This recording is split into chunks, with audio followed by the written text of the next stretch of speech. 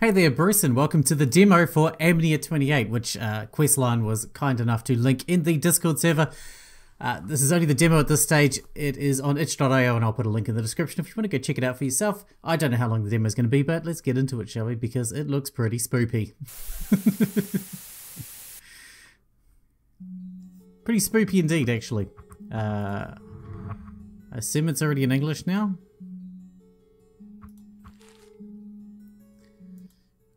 Going to turn the sound right down. And let's get into it. I really don't know what to expect from this because I haven't really read up on it, but it looks interesting. The world blurred into a single bright spot, as if the artist had spilled water on the canvas, turning it into a sloppy blot. I was thrown to the side, my shoulder slammed into something hard and there was a pang of pain. And then another blow. Just a moment later, everything stopped. The dead silence was more frightening than any rumble. I instinctively jerked away from the unknown threat. It didn't work. Something was holding me back. Seatbelt.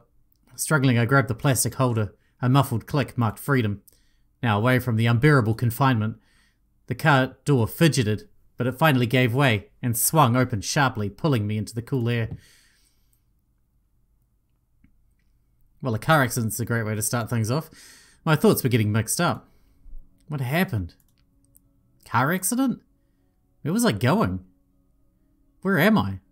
Looks like a forest. Yes, without a doubt. Rows of bare trees, damp moss under the palms of my hands, and the unaccustomedly fresh air filled with dampness and the scent of dead leaves. What exactly happened?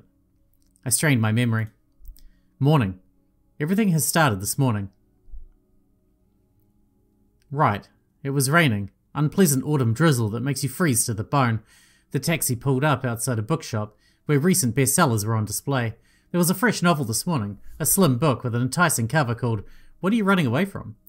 The taxi has been waiting for about 5 minutes, but I didn't want to get in. I felt a bit sick at heart.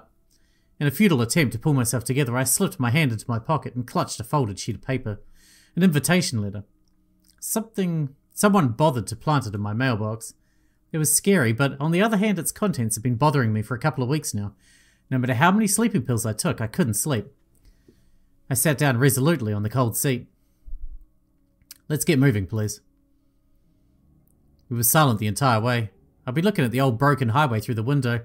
The radio kept losing signal. Rain was getting heavier. Anxiety in my mind was mixing with impatience, and I had to solve the mystery of this dark message soon. Soon, just a little more. Just a little... The world blurred into a single bright spot. My stomach slid down somewhere, air trapped in my throat. And then it was over. Stopped and plunged into darkness. It hurts. That's how it happened. Taxi, crash, forest. The chain of events has been successfully established. Definitely not my lucky day. Thankfully, the rain has stopped. Profile information has been updated. How are you? Someone's voice sounded from above. A loud sound in the middle of the forest silence made my heart do a triple somersault.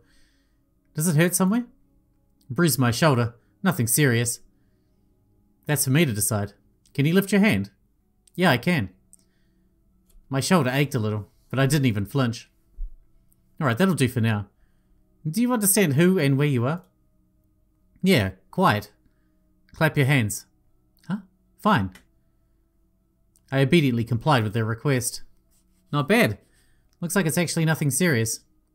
Did we have a car accident? Vince? Yes. Right. Vincent. We're friends. Rode together. I tried to clear up the clashing thoughts, but my mind was still a bit foggy. Meanwhile, the man's face brightened. Apparently he was pleased that I was able to string words together to a sensible sentence. Others are more or less fine as well. Thank God. Huh? What did you just say? Others? Right. We all rode together, the 5 of us, to Amnea. Need a hand? No, I'm good, thanks. Even though my legs felt weak, I stood up without much difficulty. The shock had finally passed. All that remained was anxiety for my friends. What if they were less fortunate than me? What? No. Wait, what's going on? Lee? Vincent darkened after seeing my face twist. But there's... There? No taxi, right? Taxi? There was a battered silver-coloured Jeep on the forest moss. Its windscreen had several cracks resembling a spider's web. The car's sides, roof, wheels, they were all covered with mud and grass clippings. Taxi has disappeared, turned into a Jeep. What the... Vincent kept looking at me with an unclear expression, a mixture of anxiety, worry, and some uncertain feeling. Are you really alright? I saw a dream. A dream? I imagined... Nah, no matter. Maybe I just bumped my head. Concussion is no joke. Come here. Vincent scrutinized my pupils. Does your head hurt? Do you have nausea? Can you walk? I took a few steady steps. My head wasn't spinning. Ill-fated shoulder was the only thing that hurt. Answer my question. How many girlfriends does Joshini have? Girlfriends? Joshini? No way, that's a trick question. Finally, Vincent laughed. I joined him, even though our laughter was rather a way to release tension than genuine joy. Well, your speech is coherent, and you're thinking straight. Good enough. Now I need to tend to the others as well. How reassuring. Vince? Lee? Get me out of here now. Be careful, Deb.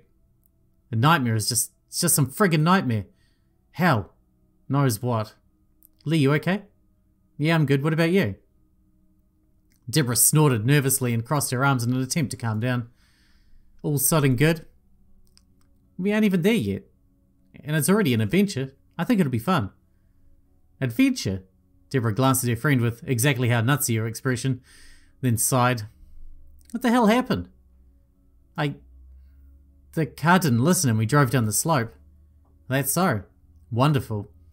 We almost kissed a tree. What the heck, Vince? The road is downright terrible. Nuh-uh. Meanwhile, the last member of our group got out of the car. Cordelia. She was staggering a little and looked lost. How do you feel? Cordelia's skin took on an unlikely white hue, but she took a deep breath and gave us a wry smile. Frightened. Very. As we all are. Does it hurt somewhere? No, but I don't... Why am I... She looked rather confused than startled. I'll rest a bit, okay? Of course. Vincent inspected the young woman's pupils, asked her several questions, and, having received satisfactory answers, helped her into the car's back seat. Cordelia took a deep breath and closed her eyes. Your car won't blow up, right? Don't worry, cars don't blow up just like that. I sure hope so. And what do we do now? What's the plan, Commander? You two, stand forward for examination. The last thing I need is companions with concussion. Of course, Doctor. I'm not a doctor yet. Vincent repeated the same routine on Deborah and Joshini, inspecting pupils and checking for visible damage. Then asked if they had any complaints like dizziness or nausea. Thankfully, some bruises and fright was all they've got. Well, are we alive? Dead? I'm not sure anymore. 20% are in shock, 80 within normal limits. But we'll go through extra examination later, just to be safe.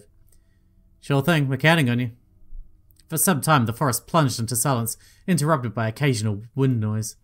Although I was worried about my friend's well-being, my thoughts finally calmed down. Naturally, there was no taxi. We were driving Vince's Jeep. Road was bad as heck and the car flew into a ravine. Our destination was Amnea, old idle hotel where we planned to spend a week attending psychology lectures. How is the old hotel connected to our studies? That's the place where the famous psychology professor lives. He agreed to train us, for which we are very grateful. By completing this course, we would have been able to obtain considerable credit, which would have had a noticeable effect on our final grade at the end of the semester, and it also counts as a practical assignment in psychology. All the benefits. All that's left is to get there in one piece. Who could have guessed that we'd run into such trouble? I wonder, what was this taxi dream about? No matter. I'll talk with Vince about concussion symptoms later. Now for the main task, getting out of the ravine. Let's call for the tow truck. Good call. No signal. God effing damn it. Muttering curses under her breath, she dialed the number and put the phone to her ear. At the same moment, her face darkened completely. For heck's sake, it's not like we're in a desert. Not surprisingly. I'll climb higher, in case there's a connection. Joshini smiled and easily climbed up the earth slope. What a stuntman. Definitely not lacking strength. Maybe he'll get a car out of here as well. I highly doubt it. I checked my phone just in case. Signal scale was empty. Yoshini returned immediately, out and in. Well, no use. Signal still doesn't get here. Damn. What about cars? Did you see anyone? Regretfully, no. I don't think we'll get that lucky. Why? We were driving on an old wrecked road. Barely anyone uses it nowadays, with the new highway requiring only a small detour. Aren't we goddamn lucky? No worries, Deb. I've been in worse situations. We need to think straight. We can't call for help, and passerbys is clearly not an option. Suggestions? With a nonchalant smile, Yoshini walked up to the Jeep and pulled out a folded paper map from the glove compartment. On it was a scarlet circle, the destination of our journey. The circle was in the middle of an endless green field, the forest split into two parts by a road line. Even so, it looked like a faint thread. It's a wonder it was portrayed at all. No living places from where we were for miles, not a distance we could cover by foot. After studying the map, Yoshini nodded in satisfaction. Good, we're close to Amnea. Now hold on a minute, do you suggest to walk? Aren't you a risky fella? Why not wait for help? We'll sit in the car, get warm, Cordelia will also get better. I'm afraid we won't have to wait too long. I'm afraid we'd have to wait too long. We'll spend all gasoline on heating. Don't worry, Deb, I'll definitely lead us to Amnea. Judging by how much gasoline we spent on the road, it should be nearby. Then let's go before it gets dark. We won't be easy to notice in the ravine even if we turn on the headlights. Best to keep moving, otherwise we'll wait for the whole night and freeze completely. Deborah made a disgruntled face but remained silent, accepting the plan. Maybe we'll need help along the road. We started packing. Vincent pulled out the first aid kit, grinning with satisfaction that it hadn't come in handy. The others reached for their bags.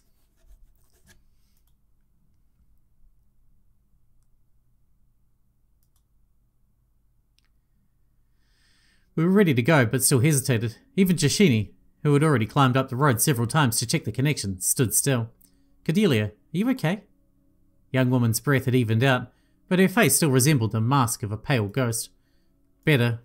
She got out of the car and immediately staggered. Oh. Dizzy? Nauseous? No, all good. Cordelia smiled cheerfully but got tangled up in her skirt and almost fell over again. I see. We'll work as a vehicle.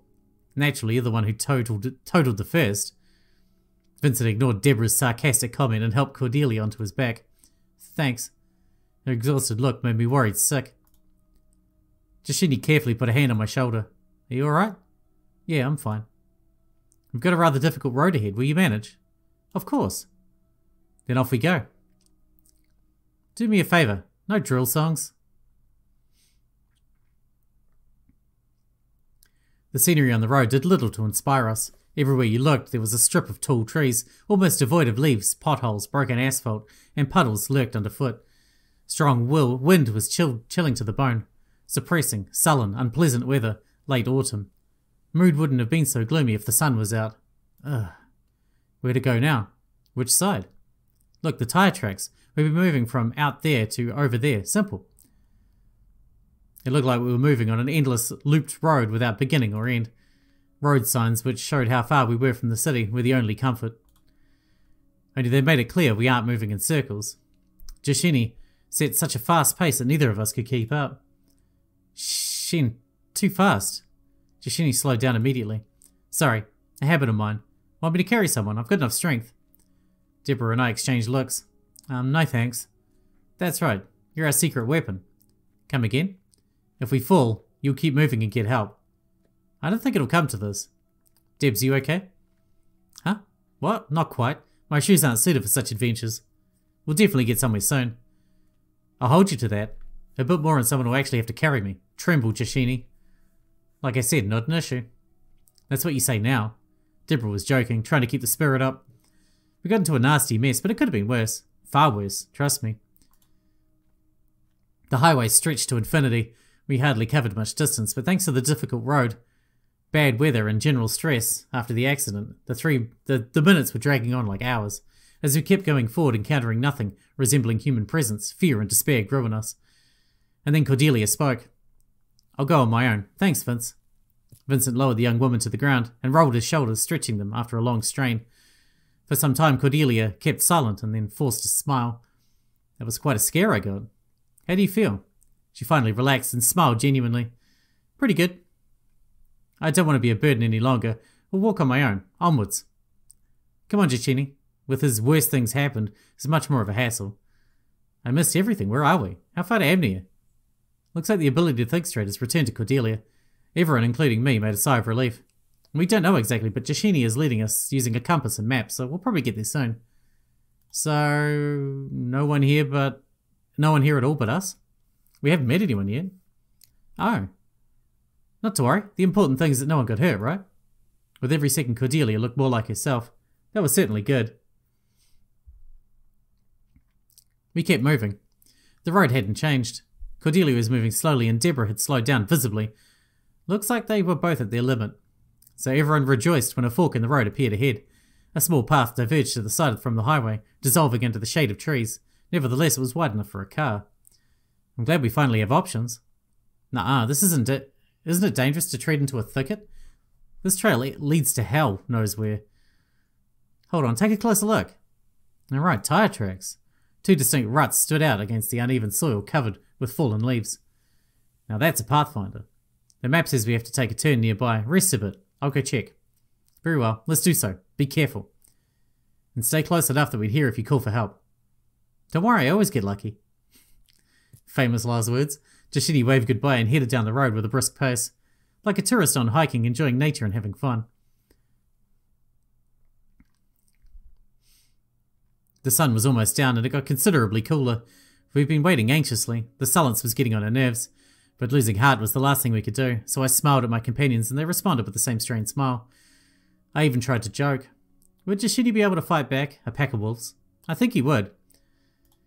Yeah, jokes in extreme situations are not my forte. We've been waiting for at least 20 minutes now. Suddenly Deborah jumped to her feet. I hear something. Motor sounds. A car. Someone's coming. Finally. Our mood has immediately risen to good level. We kept staring into the distance, but the road remained deserted. The sound was getting closer, but to everyone's surprise, it was coming from the bestial trail Giacchini left on. At last we saw the source of the sound. A battered red SUV was climbing out of the thicket. Apparently, it isn't its first rodeo on the rough roads of this area. There you are. The car pulled onto the highway and stopped before us. The driver's door swung open and a short man jumped out, both feet onto a puddle. Eli. He was the one who persuaded the professor to help us with the assignment and set up the meeting. Eli's been studying psychology, with the professor being akin to his tutor, but not for free. Eli had to carry out his mental assignments, notably travelling between Amnea and the city, bringing groceries, literature, sorting papers, and the list went on. In any case, Eli told stories about harsh, impossible tasks he was getting, which would have definitely cost a mere mortal their life and soul. Giacchini explained everything when I met him, and here I was wondering what had taken you so long. We made a bet that Deborah spent hours going through her wardrobe. But that's how it turned out. I'm really sorry. I tried to reach you, but to no avail. The connection here isn't worth jack. You don't say. It's like the morning after the apocalypse with no one around to reap the fruits. Come on. You've had a bit of bad luck. No point in dilly-dallying. Let's go. I'll get you to the house. Giacchini's probably relaxing there by now. Food, soft beds, warmth and comfort. The best treat after a harsh adventure awaits you. You know, Unia has almost gone crazy because of you. I've never seen her like this before. Cordelia froze. Her eyes were widened, mouth slightly open. She was standing there unmoving until I gently touched her arm. Something the matter? No, nothing. Well, everyone ready? Off we go. Eli easily turned the car around and drove us into the thicket. They're using a lot of different transitions there. He kept talking with joy for the entire road, not once taking a break.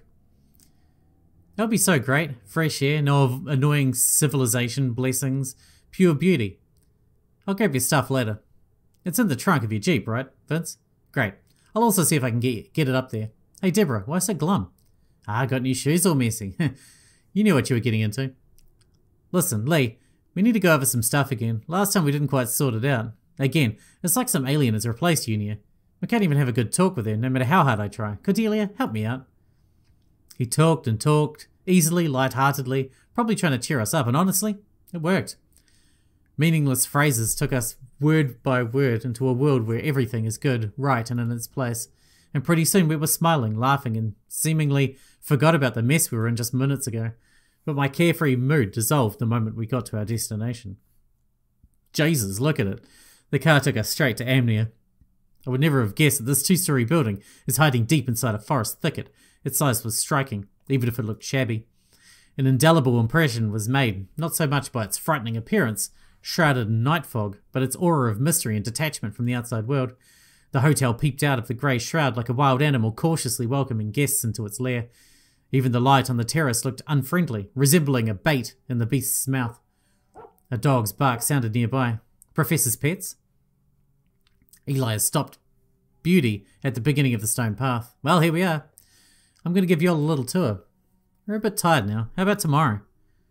A bit. I'm about to drop dead. But I'll try my best to get to the warm bed.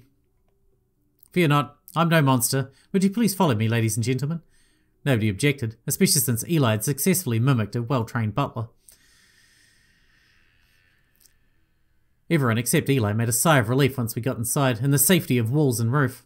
I looked curiously around the room that served as the lobby. There was no doubt that we were in a hotel.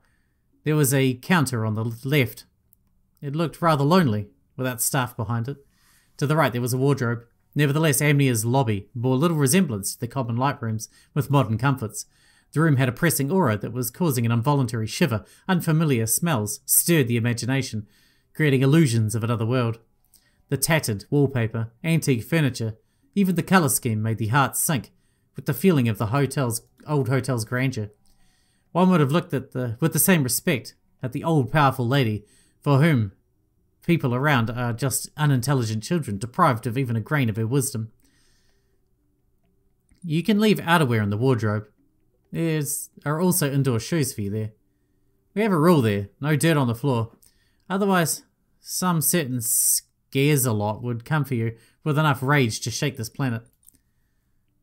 I approve of this rule. One shouldn't stain the carpets, especially since there is no cleaning staff in the hotel. Changing our shoes for slightly trampled slippers, we followed our friend into the depths of Amnea. I'll be quick since you're all tired. The rooms are on the first floor. As we agreed beforehand, you'll live in pairs. You've already talked this through. Wonderful. If you want to eat something, you'll have to go down to the dining room on the ground floor. Are you hungry? I'd rather sleep first. Same. We've been moving on adrenaline the entire time. Legitimately, we ended up with a loss of energy. For a while, we won't have enough strength to even blink. No shit, I can barely speak. Alright, if you say so. But I'll make you some tea nevertheless. For all diseases and whatnot. You're cold like mushrooms in the rain, or however they say it. Thank you. Eli led us to the dining room and made us each drink a whole cup of the tea. Delicious. A blissful warmth has immediately spread throughout my body, warming frozen insides. My body felt safe and demanded a well-deserved rest. I yawned widely.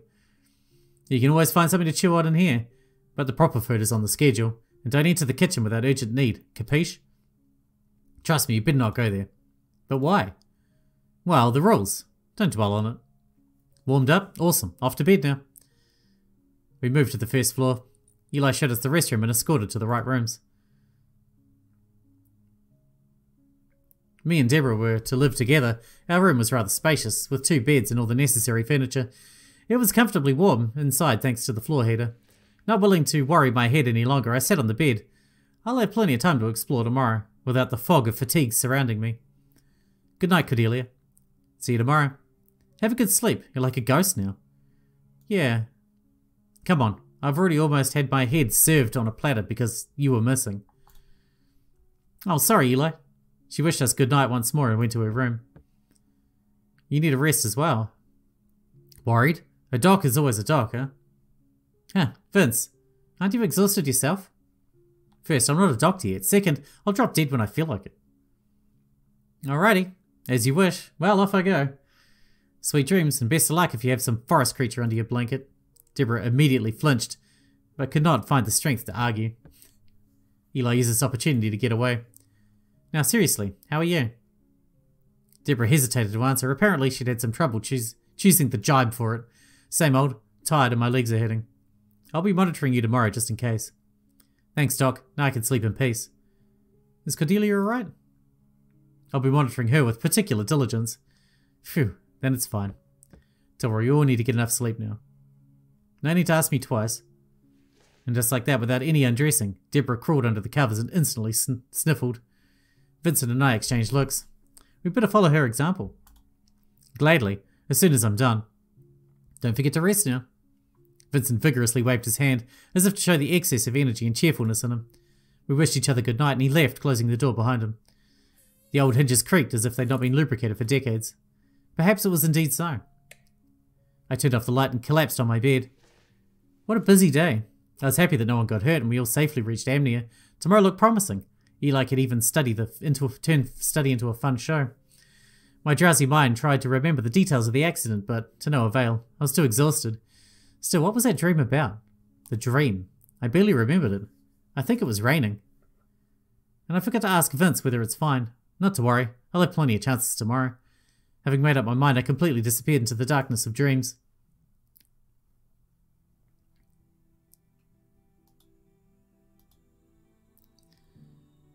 And I'm guessing that's the end of the demo?